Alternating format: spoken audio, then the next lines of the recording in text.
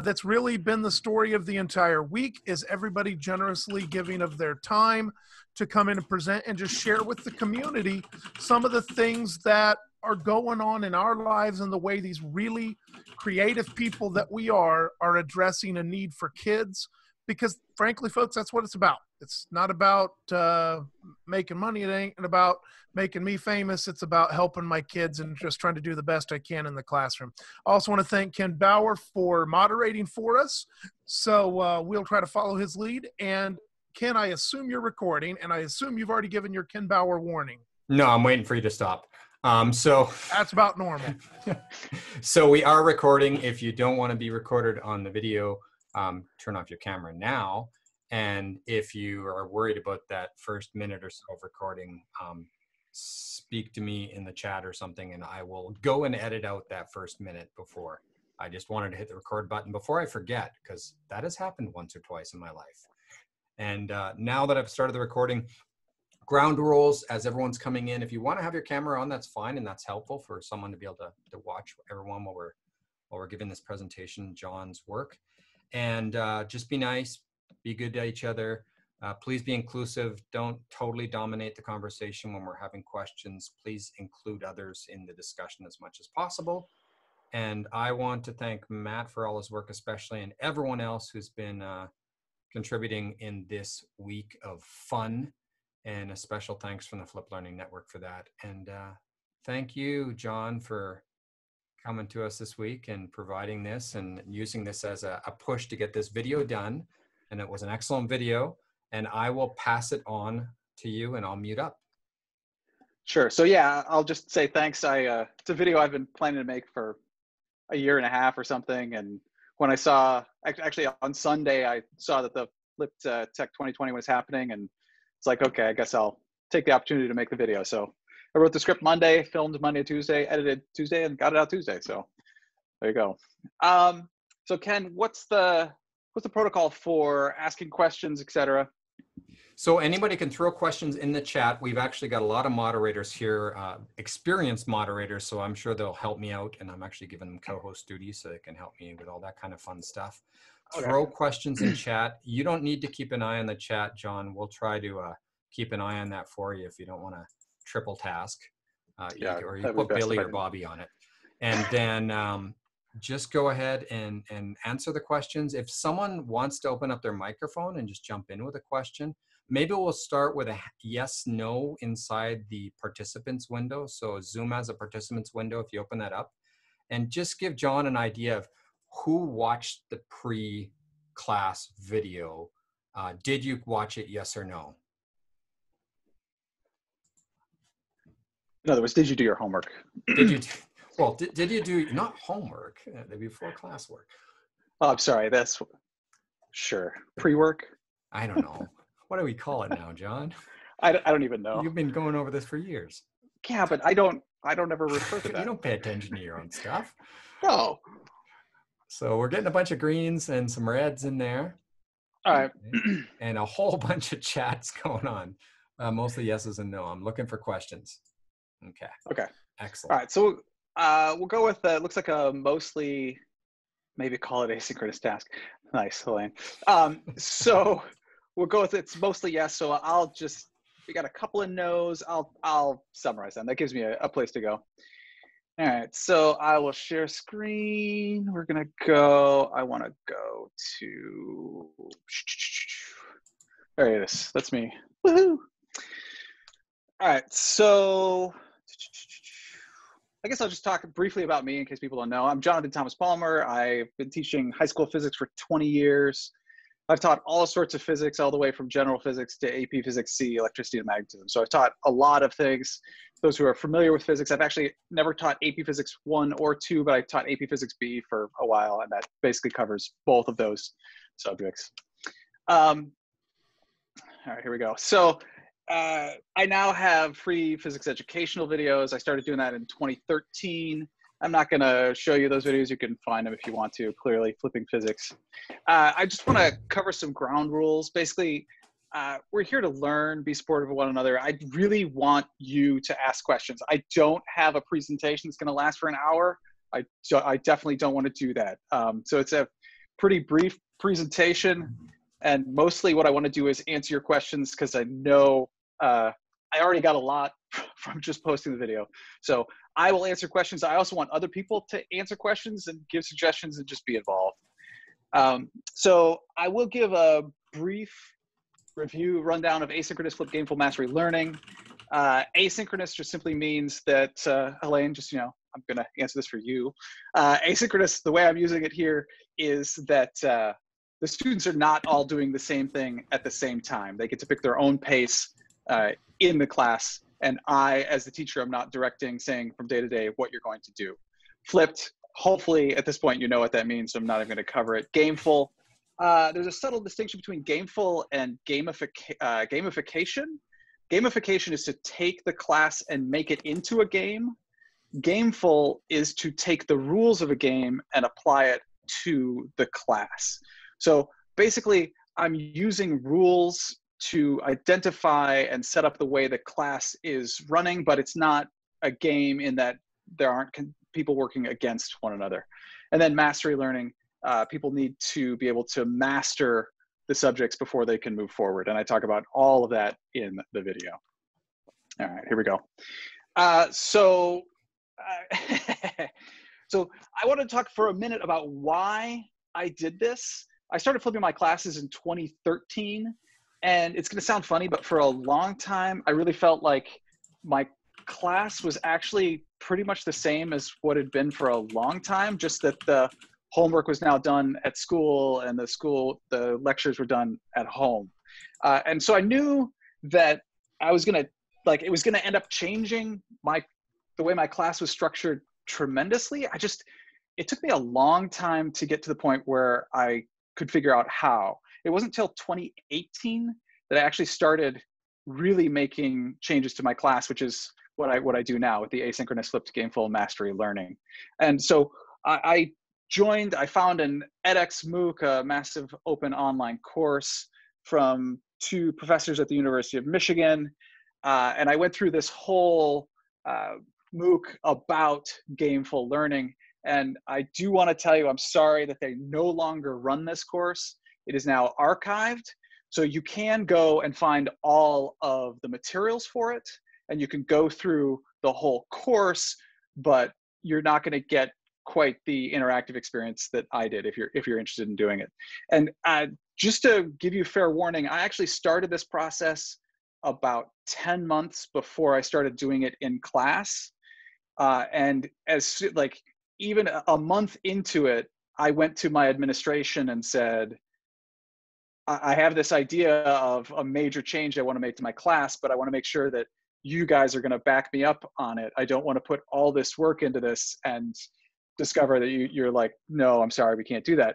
And they gave me permission, said, absolutely, we will support you in doing that. So I do recommend, even if you're in the planning stages of making a major change to your class, make sure that it's something you're going to be able to do, and get your administration on board.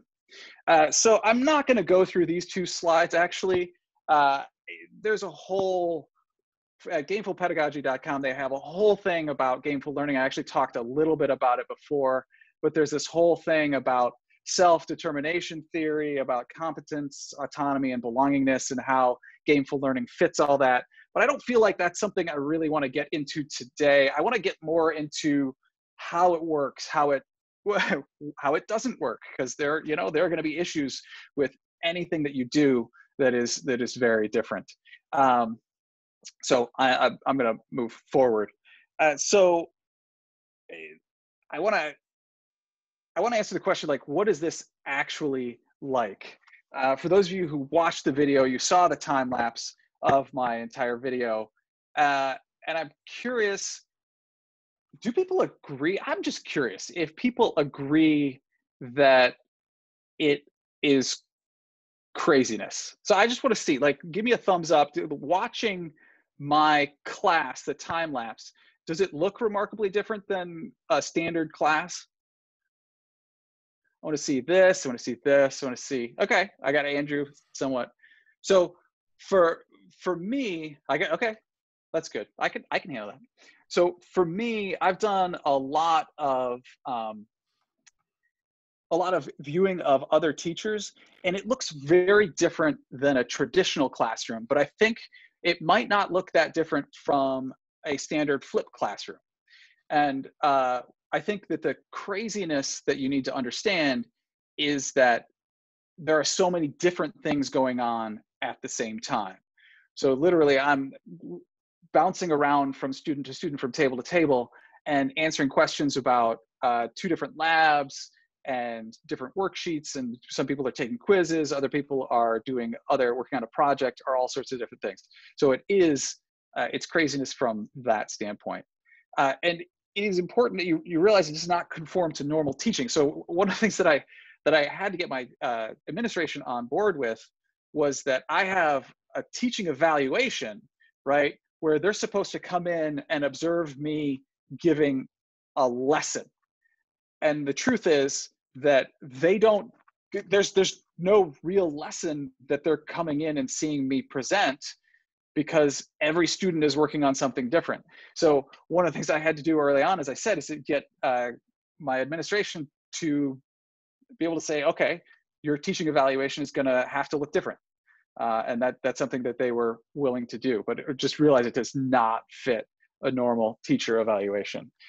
And I want to stress that because of the way that I structure my class, and that the first day of the semester, I give the students every assignment that's going to exist for the entire semester, that there is a lot of work beforehand. Like, as I said, I spent 10 months preparing for that first semester. But it also means that there's actually slightly less work during the school year, because you are not doing all of the lesson planning. And I'll throw this one out there as well. Snow days.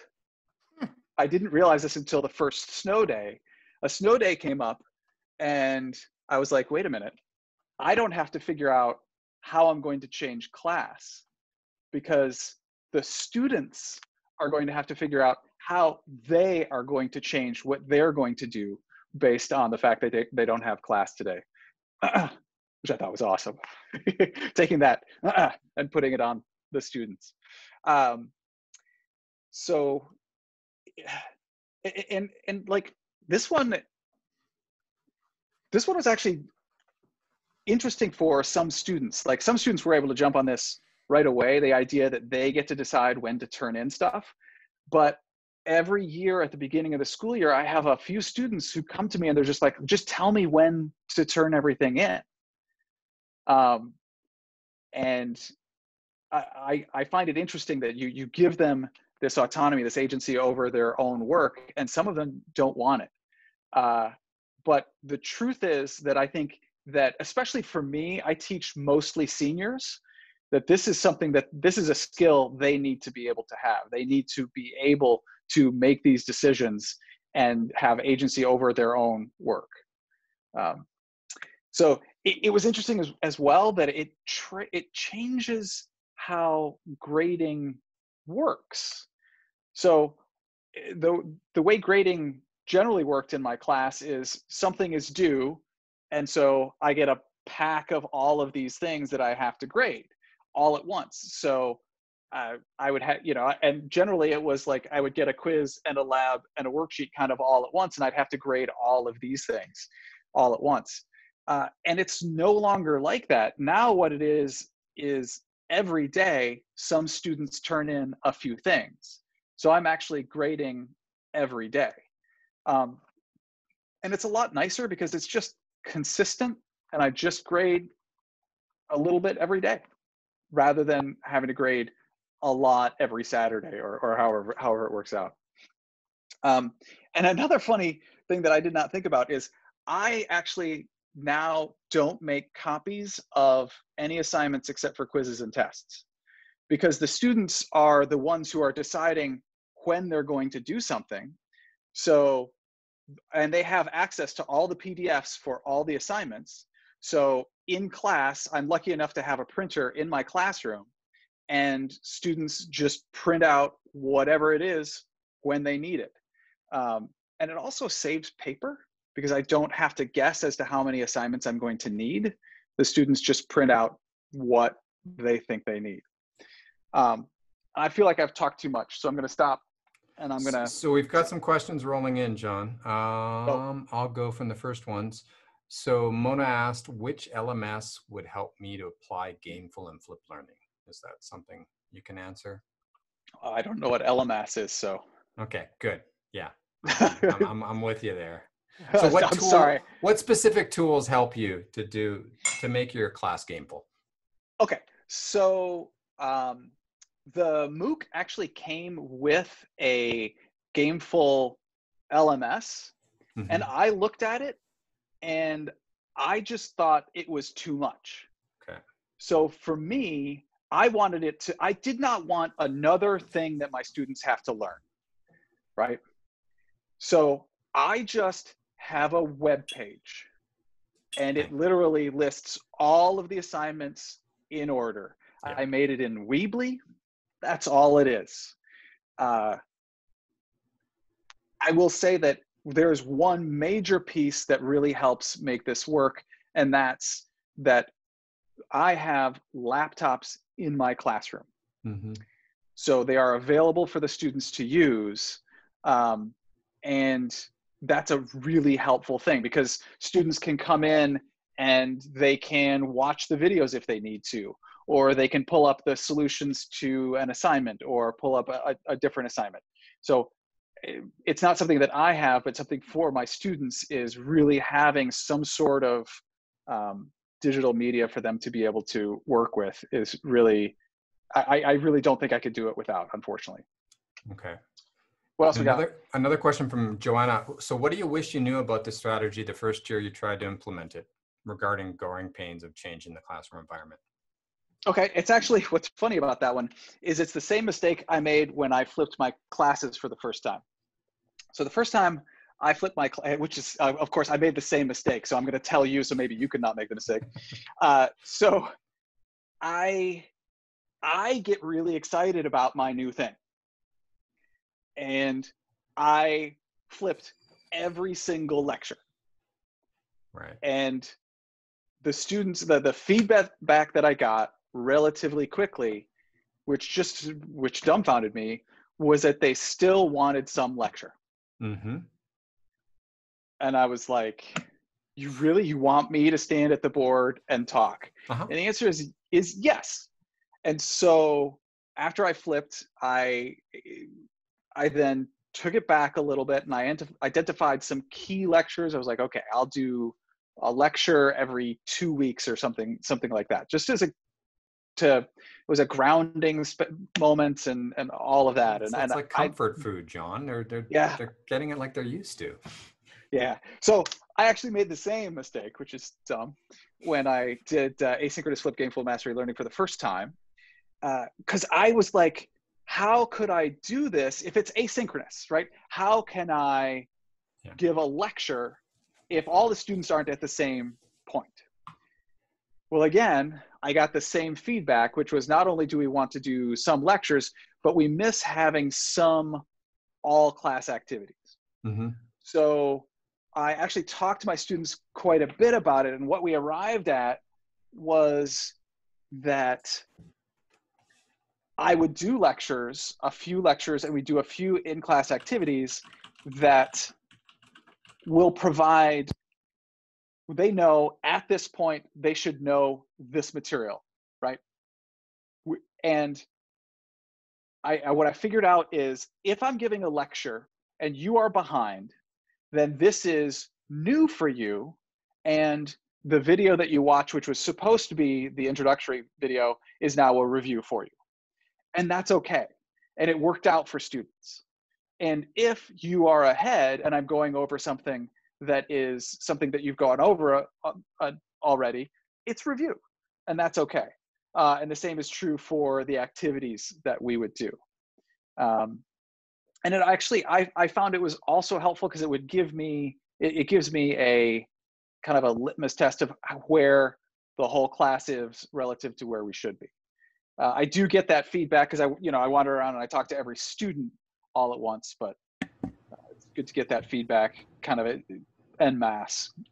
That's a major mistake I made, which is to make too much of a change all at once, I guess. Okay. Andrew, you had a good question about sick days. Did you want to pipe up on that? Yeah, I was just wondering, Jonathan, you said about snow days when everyone's out, but at some point you're human, you're not going to be in the classroom either. How does that work? Are the students sort of trained, for lack of a better word, to sort of run things themselves? Or do you have them doing something else and put it on pause? No. I didn't think so.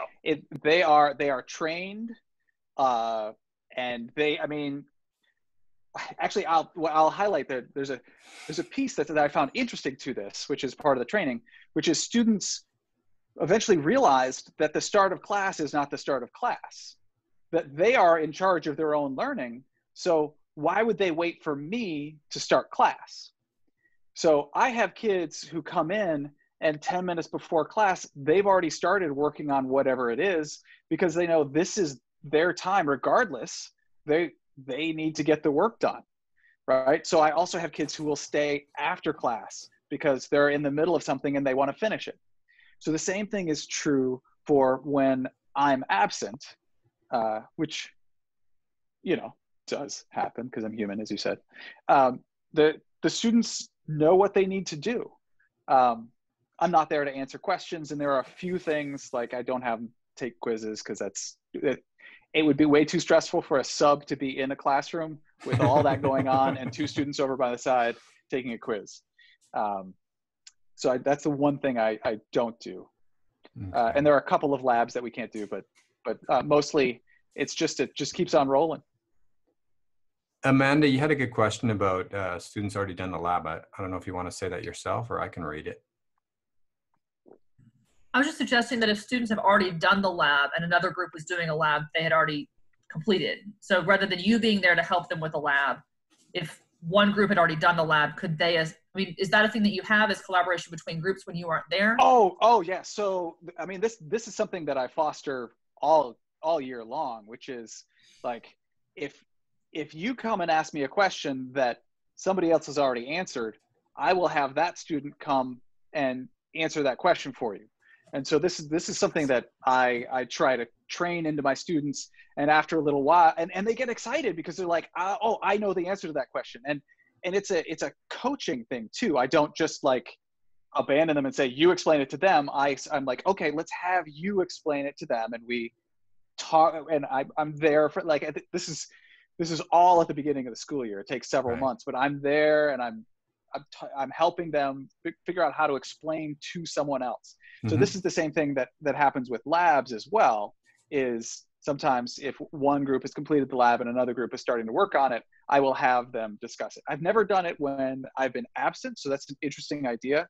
But it's definitely something that occurs.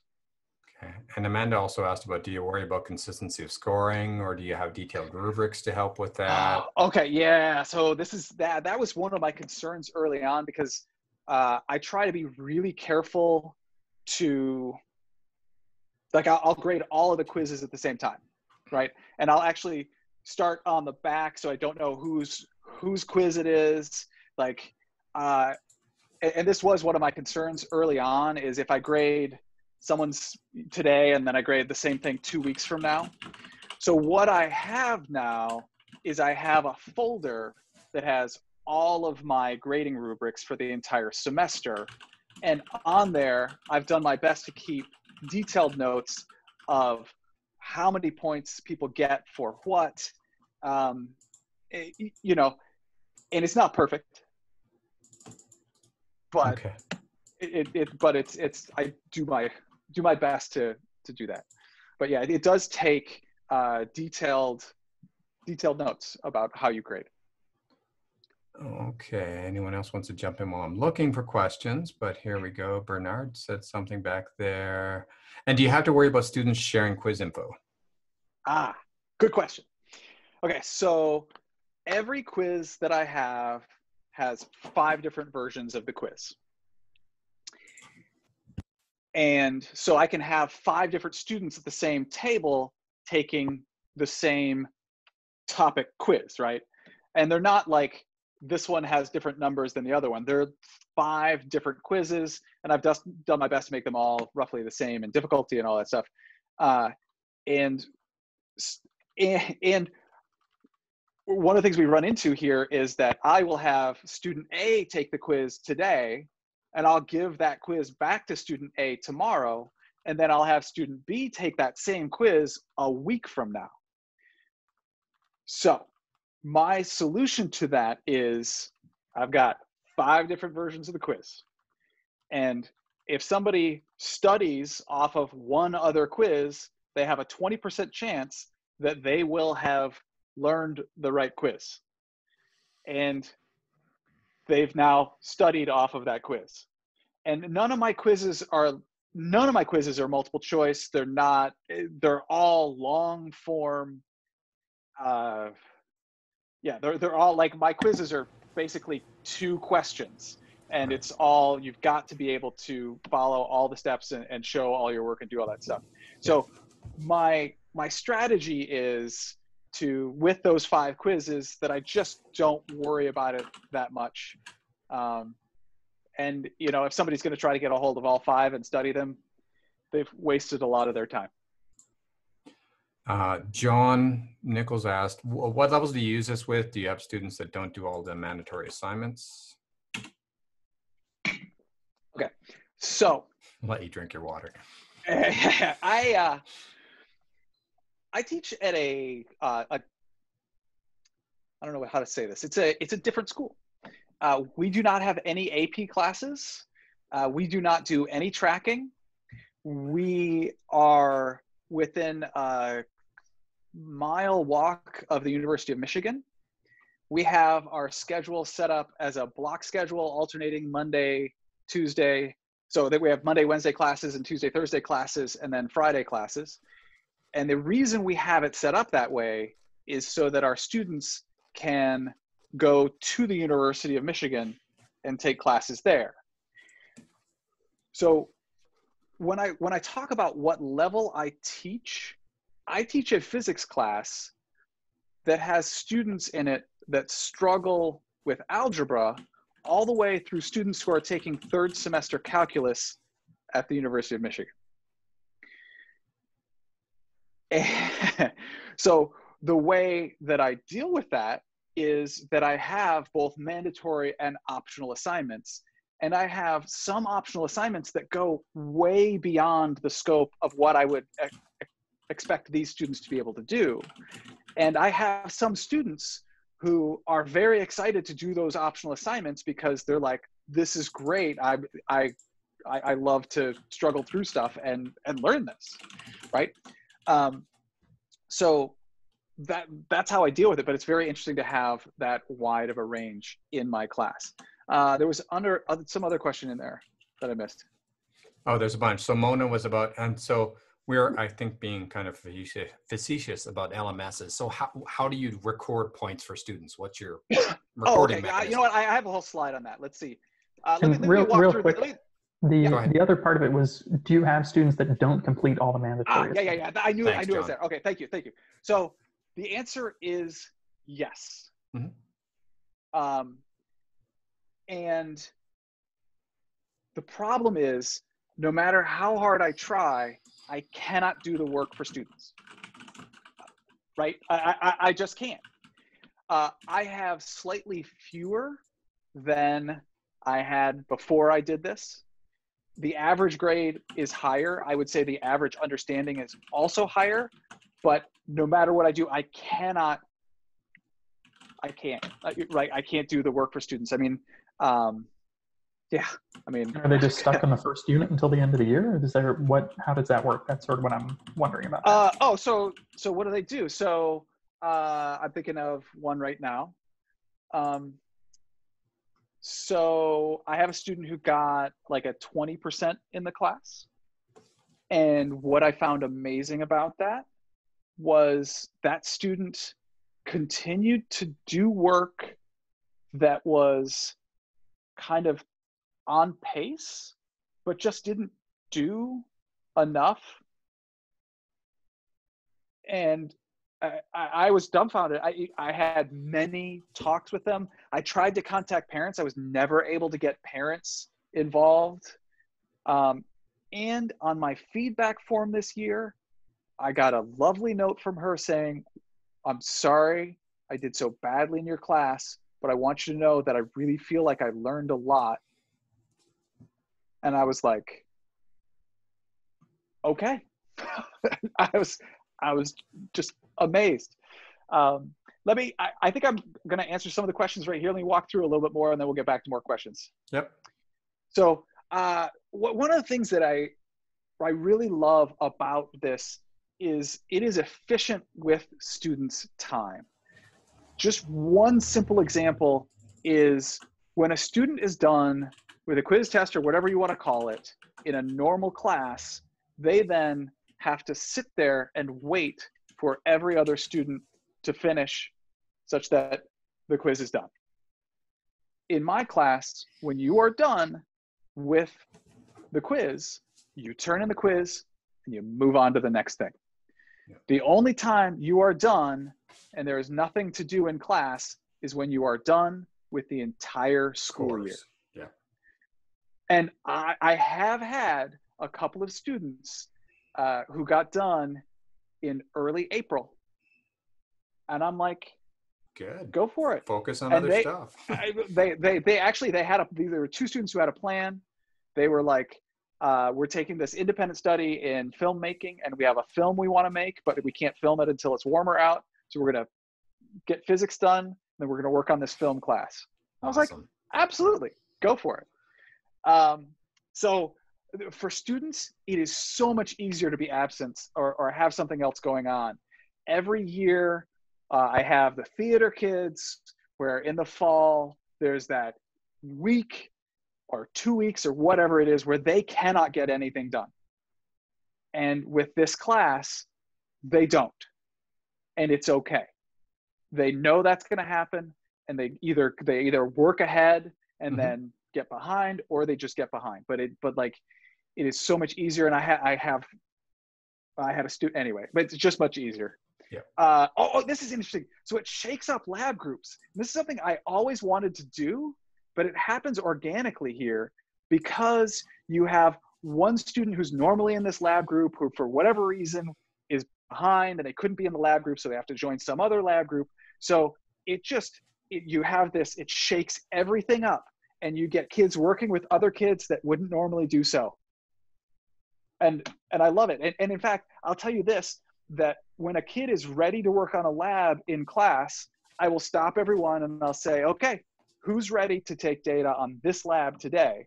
And we'll get a couple kids over here, a couple kids over there, and I will just put them all together and say, okay, now we have a lab group, which is awesome because for years it was like the same kids in the same lab group for every lab. And it always bothered me. Yeah. Anyway, it's so atypical for me. Like as a teacher, like I'm not anyway. I don't need to talk about it. So I talked about that. Some students starting. It's easier to make up absence. Okay, so I do want to talk about this. Starting with zero. Well, right. The fact that everybody starts with zero. Actually, I'm going to have a whole bunch to talk about this. Okay, so everybody starts with zero. So everybody starts out failing. And once they get over the fact that they have a zero in the class and the parents get over the fact that they're all failing, it's fine. And their grade always goes up. I was listening to a podcast a couple days ago, made for teens, by teens, and they were talking about the stress of school and how if you fail one test, your grade is tanked, you can't go to college, so on and so forth. Yep. With this structure, you can I had a kid last year who could not pass a test on the first try. And it wasn't that they didn't understand what was going on. They could not pass tests. And this is evidently something they've been going through their whole life. But with my class, it did not matter because you fail the test. So now you have to do quiz corrections, and quiz corrections mean you talk to me, we walk our way through it, and now you understand it. So it is a lot less stressful. And no matter how badly you do on any assignment, you can always do more assignments to get more points to get to whatever grade you want. And your grade is always going up. So it's a lot less stressful for students. But this fact that current grade is difficult to report, I'm going to show, where'd it go? Oh, I lost it. It is this one. I'm going to show this. So this is something, it's funny how sometimes you have to go old school in order to do what you want.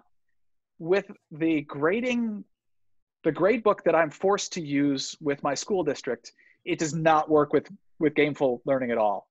Everybody starting with a 0 just doesn't work. I'm required to put all the grades in there, so I put all the grades in there. But every weekend, I post this. Every student has a code, and this is their total number of points that they have so far. Over here are the weekly mandatory points. And you could see that I've estimated how many mandatory points they should have had at this point in the semester. And this is the current week. We're on week 17, and you should have 797 mandatory points, which gets you to 797 points, gets you to the A-, yeah, right? So I report every weekend where they currently are, what their current grade is. But this is so different than a grade in a normal class, because this is just a reflection of where you are relative to what we would consider. It's a snapshot in time. Right. But everything's going to get better. Your grade's going to get better from here. So technically these can go down then, John, because these are relative according to the recommended. Right. The number of points will not go down. But yeah, right. So if you don't do anything this week, the number of mandatory points are going to go up. The expectation goes up, so your percentage goes up. The expectation goes up. So I had several people ask me via Facebook and YouTube and stuff, how do you deal with colleges and sports and things like that? If the sports people look at the grade and they're failing, they can't play the sport. Right. So this is where I point everybody. I'm like, this is what their grade currently is. Yeah. And I have students give the coaches my name and email, and every year I get a couple of emails saying I don't understand what's going on, and I have a form that I send to those people, and this is what's going on, and the current grade is difficult to work with, and I actually honestly kind of like that the students that it's so different, and they're while they can look at this and they know how many points they have, like it's not as clear cut, even though it completely is. It's just a number of points out of how many points total. But I find that they end up being less concerned about what grade they have, honestly, because it's so different. It's conditioned. It's Yeah. similar to what I remember you talking about this on our podcast, John, and this is similar to how I do it. It's shots in time. So a whole bunch of questions here. Let me try to throw them out. So you answered the thing about the points. So how large is your typical class roster? That's a fast one. 26, 28. Okay. And Matthew drops the bomb with, how well did this survive the COVID transition to remote learning? Sorry. Thanks, Matthew. Thank you. So I don't know about you, but I've been avoiding emotionally and mentally what's going to happen in the fall. So I will say that as far as transition to online learning, this was relatively easy. The hardest part was simply motivation for students. And that was I don't know how other school districts did it, but my school district changed it so everything was pass fail, and you only had to pass a certain number of assignments. And I had kids who they had to pass 10 out of 18 assignments, and they got to 10 and they were done. And I can't blame them. I mean, as I said, I have mostly seniors. So I had seniors who were going through COVID-19. But I guess I will say it did work really well. No, I'll rephrase. I think it worked well relative to many other ways class would work. Because, I mean, all I did was basically say, okay, we're doing the same thing. Now I am available through Google Meet, and you come and you ask me questions there. So. Okay. Now, that was the easy question. Oh, good. Okay. Yeah, that was the easy question. Because I think a lot of flippers found that the transition this time, again, I think the way you phrased it was great. It worked as well or better than other methods would have worked in a similar situation. And you're right. Emotionally, I'm a little scared. How do we start next year? How do you think this is going to survive the start of next year? That's the hard question. Right, because I have to get parents and teachers on board to asynchronous flip gameful mastery learning this way. And it's a concern I have, but I refuse to go back. This is so much better than what it was before. Mm-hmm. I now have this fancy video that I can show people about what asynchronous flip gameful mastery learning is. Thank you. Thank you, Ken. And Matt. I didn't do nothing, but. Well, you provided the opportunity. Yes. So I actually had a student make a suggestion, which I thought was really interesting. And it was based off of the time lapse of watching me run around the classroom all day, which is I need to think about how I structure my online learning with students, not with me as the focus of what's going on, but with students as the focus of what's going on. Right. So I think what I'm going to end up doing is having students set up, I don't even know what we're using next year. Our school district has given us zero information yet. But I will have my students set up, for example, they're setting up a Google Meet and they share the link with me. And I'm going to organize them by topics that they're working on so that I will hop back and forth and hop back and forth. And I'm going to have people contact me somehow to let me know we have a question. I want to come over here. So basically, I'm going to need to virtually go around from place to place. And I'm going to have to figure out a way to get people on board at the beginning. I think luckily for me, I've been doing it for 2 years. So like the students at my school already know that I'm a crazy teacher. They just don't know exactly how it works yet. And I'm thinking, John, that it's not the online that changes it. And the hard part is the physical labs configuration. As far as I can see, I'm teaching computer science. I don't have this problem. And breakout rooms are great. And I've been thinking about this. I coined on-demand synchronous, where students tell me when they need me during the day. And that's my thoughts on doing this. And then someone else just suggested Zoom breakout rooms, Lisa, that they can be in a breakout room and they go, they click the button that says, John, come to our breakout room, or whatever tool you use. Actually, that's a question I had. I don't use Zoom a lot. Can you, as a facilitator, can you hop back and forth from breakout room to breakout room? I can break between rooms. Okay, so that's probably what I'll And they can tell you. They say, John, you're being requested in room 2 and room 3 and room 6 and room 7. Okay, cool. I'm curious, are other people, my school district has actually forbidden us from using Zoom. Are other school districts doing that? Yes, no? Yeah. I've seen it happen. It's an overreaction to security. As a security professor, it's no less secure. I'm not going to disagree with you.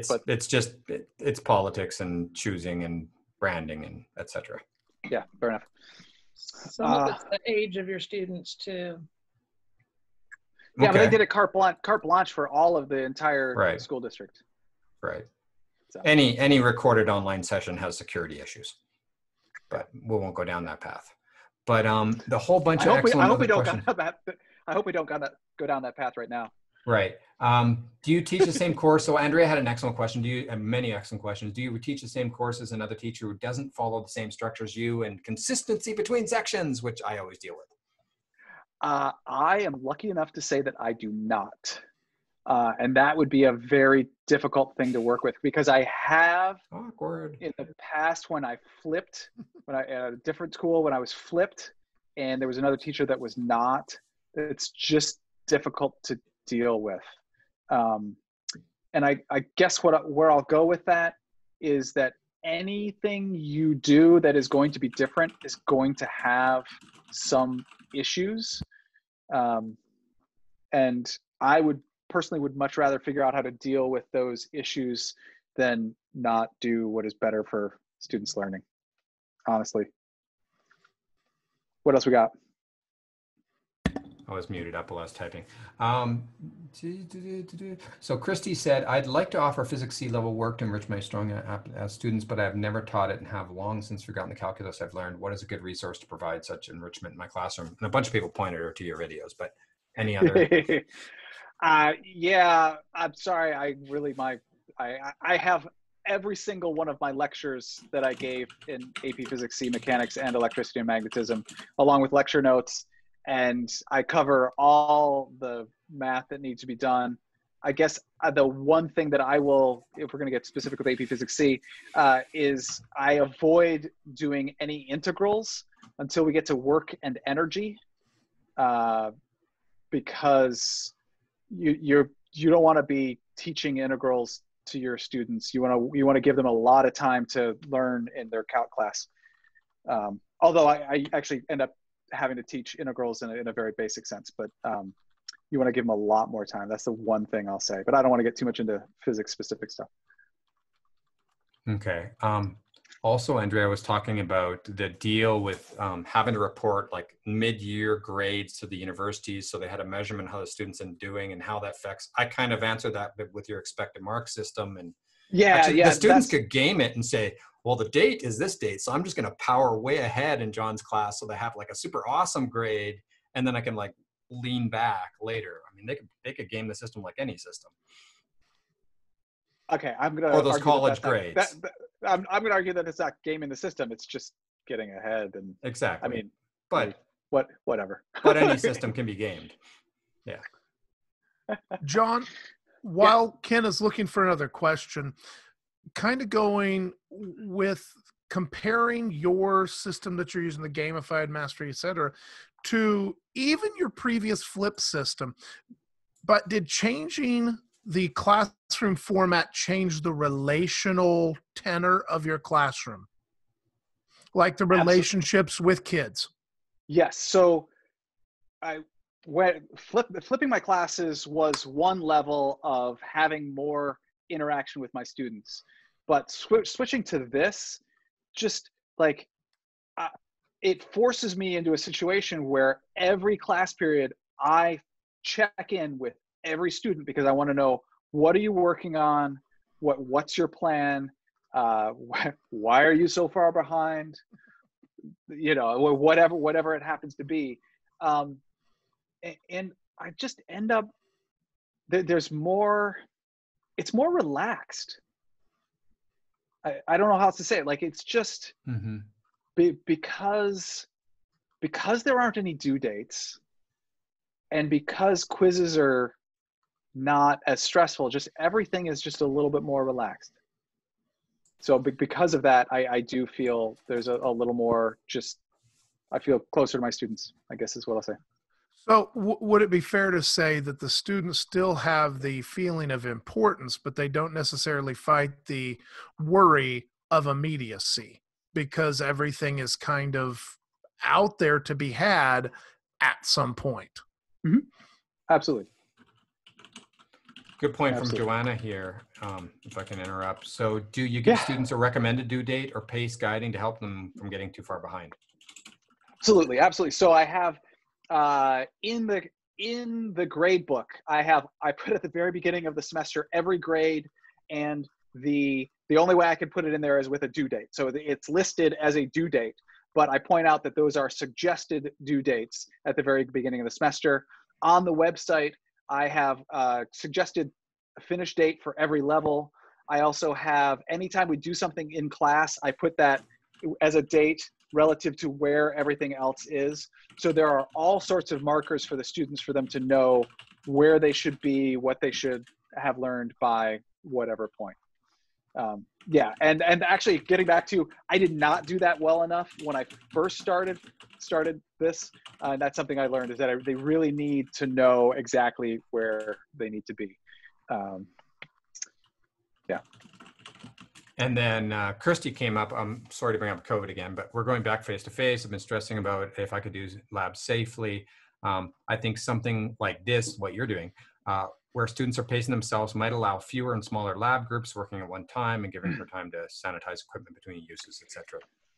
Right. An interesting byproduct of this is I need less lab equipment, because you don't have 7 groups all working on the same thing at the same time. So yeah, so I actually added 1 lab because I only have 1 setup for this lab. I used to do it as a demonstration, but I changed it to a lab because now it's, yeah, it actually only takes like 15 minutes to take the data, but it's a really useful lab for them to do. And so I think, given that, like, just the fact that there's fewer lab materials that you physically have to use, you have less to clean, and I think that it'll work out better in the long run. Mm-hmm. Good. I think I got caught up on questions as well. So anyone Sweet. have something I missed or want to jump in? While people are thinking, I don't want to cut anybody off, but I do want to notice that Gilbert is next on the agenda. And thankfully, Gilbert and Joy, the moderator, have given everybody a built-in potty break, because Gilbert is only going until 5:40. He'll only go into the 40-minute after mark. So for some of us that have been doing this marathon today, looking forward to that 20 minutes. So, but do log in and check with them. We have a great session with Gilbert coming up. I cannot stress strongly enough the Michael Ralph session at the end. He worked for KU, now works for places that build schools, and want to talk about putting research into the classroom. That's the title of that. And then, of course, we have the closing wrap up at the end with some of the folks you see here. So thank you so much. Thanks, John. Somebody asked about points. So this is a handout I give day 1. And so it's just like, this is how I structure my class with points. So every video lesson is worth 2 points. And I want to point out that optional points and mandatory points are the same. They're just points. So there's no like extra credit points or anything like that. They're just either you have to do these points or you don't. So every video lesson is worth 2 points. And I do not grade, like, if their lecture notes are correct or anything like that. I just grade, have you watched the video and do you have lecture notes? Oh, I see. Whether it's, I don't care. It's just, did you watch it? So every level has a group of optional practice problems. These would have been homework problems before. They're now practice problems. And I do not have any mandatory practice problems. And for a while it was, you could do as many as you wanted and each one was worth 1 point, but it got to be so annoying at grading that I now have a minimum of 10 per level, and you could turn in 10 or more, because it was just like, I'd have kids turning in 2 practice problems. I'm like, So just from a grading standpoint, that's why I did that. I have, for every level, I have a mandatory and an optional worksheet, and each are worth 6 points. And I want to point out that for all of these, for practice problems and worksheets, I don't grade everything that's there. I pick out a couple of problems and I grade those. And I will also point out that I provide all the solutions to everything in my class with the exception of labs, projects, and quizzes. So every practice problem, every worksheet, and I have a practice quiz for every quiz, and they have those solutions to them. And for the people who are going to be concerned that students are just going to copy down my solutions, they learn early on that if they just copy down the solutions, they're not learning and they are going to flat out fail the quiz.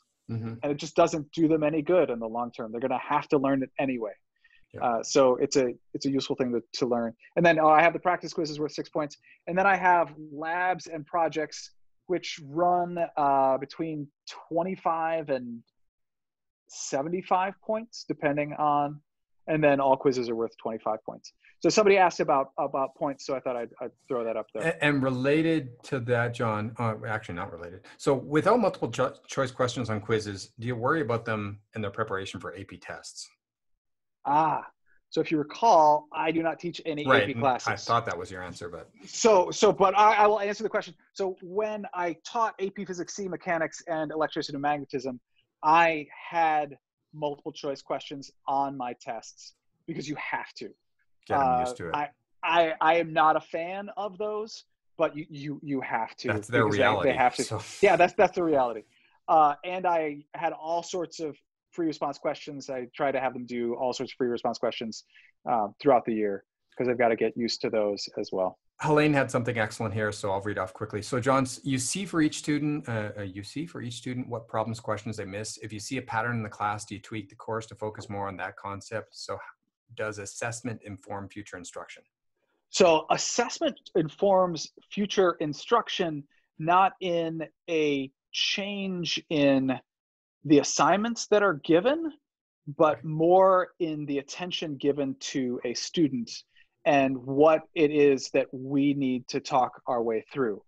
I do make changes semester to semester, but because of the class structure, and you lay it all out at the front, so and I lay it out all the front. So because of the class structure, that's a very difficult one to like make changes like that. Although I will point out that when I find mistakes on my handouts, I can fix them and change them on the PDF, so it gets live fixed for the next student who's going to use it. Lovely. But really, the only way it informs the change to how the class is run is really more my interaction with the students and what I might suggest that they work on and things like that. And Joanna asked, answer keys. How do you release them without hurting the honesty of their? So I don't release answer keys for quizzes or labs or projects or anything like that. So all the answer keys are available for worksheets and practice problems and practice quizzes. And as I said, I mean, if kids want to just copy everything down, number one, I can tell because they can't copy well. And number two, it's not useful in the long run. And I know which kids are doing it. So you just put that on the site next to the. Yeah, it's the assignments right there, and then there's the solutions one place to go next for everything. One place for everything, and yeah, so it's happened a couple of times, and it really becomes more of a discussion piece with the student because, like, you could say they're cheating, and I guess they are, but like I'm putting the solutions there, so I'm not going to accuse them of cheating. I'm just going to have a conversation with them about how they're not learning. Which they're cheating themselves really in the long run. So great question from Andrea. So I suffer with this as well because you try to lay everything out at the beginning so everyone knows what's going to happen for the year or the semester. And then so how flexible are you with, oh, that's a cool idea for an assignment. Let's do that next week. Can you add future assignments for the current class? Or do you so the way I've done things like that is that I can make optional assignments. Right, so I can add optional assignments. Cool. And I have, on an occasion, removed an assignment and replaced an assignment. Cool. But I don't want to change the total number of points. We should wrap up. We're up on time. Yeah. Matt's giving me a bad signal. I saw that. Yeah. So, yeah, that's how. But we nailed through all these, and I thank you so much, and I'm really happy with everyone who participated. John and I talked last night about how to run this, and we really wanted it interactive. And I think it always takes a little bit to warm us up, and then it got like going. And thank you so much, John. Thank you everyone else that participated. We have more sessions, and it's the last day of FlipTech2020. I'm gonna miss and Andrew mentioned that the next session is a Twitter chat, so potty breaks for everybody. 1 hour. So, but Because let's be honest, how many times does this go to the restroom a day? So, all right, with that, we're an informal family group here. Right. We have Gilbert next, and then we have Mike Ralph, and then we're back for the closing. And Ken, you're in charge of that, right? Because I delegated, and I feel good about that, right? Yeah, I will share the Zoom session with us, and then Wonderful. I'm going to decide if it's just Zoom or I'm going to broadcast out to YouTube. We'll figure it out. You do what you do, you man. Thanks, John. We appreciate it. Thank you all for coming. This was great. I love having an opportunity to just talk about what I do. So it's great. Thank you for all our participants. Have a great rest of the day. And I will hit the stop recording button. Thanks, Ken.